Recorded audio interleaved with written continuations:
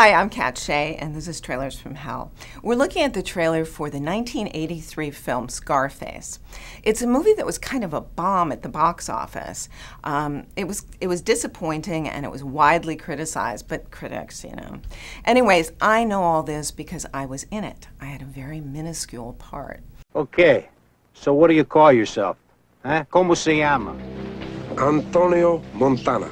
This is back in the day of excess, and even Universal Studios, a studio that was known to be very fiscally responsible, participated in this excess. It just demonstrates the power of Brian De Palma. So it was about excess, and it was excessive. I was in the movie because Brian De Palma wanted the Babylon Club populated with model actresses. I was told you had to be a model with acting credits, or in my case, an actor with modeling credits to get the gig. I faked the modeling credits.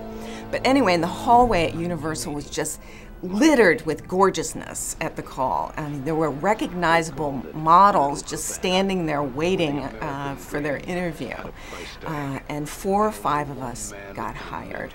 And what we were hired to do was just react at the Babylon Club to the big shootout. It sounds like a day's work, right? Or maybe 2 days' work, but no.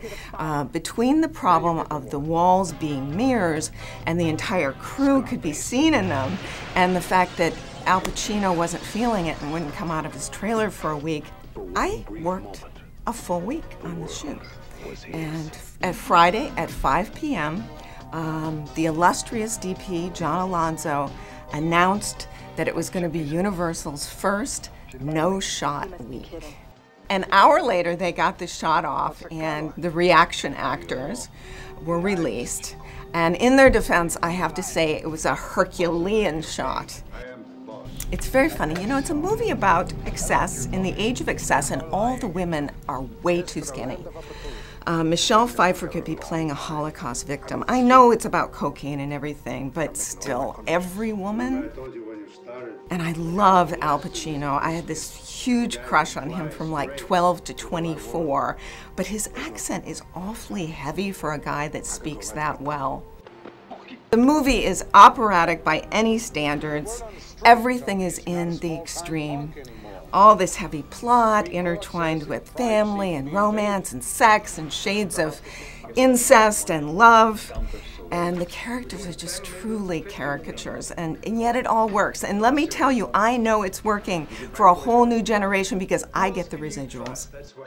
We make movies, and sometimes they tank at the box office, and we think it's all over. And then 25 years later, we find out it's a hit or it's a classic. And that's the beauty of making art. So cheers to Brian De Palma, who I have an amazing connection to.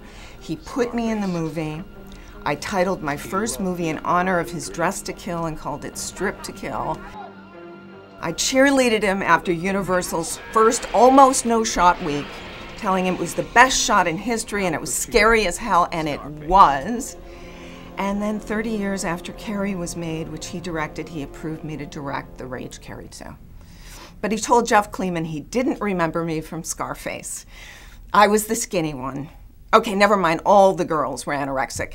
I was the girl in red.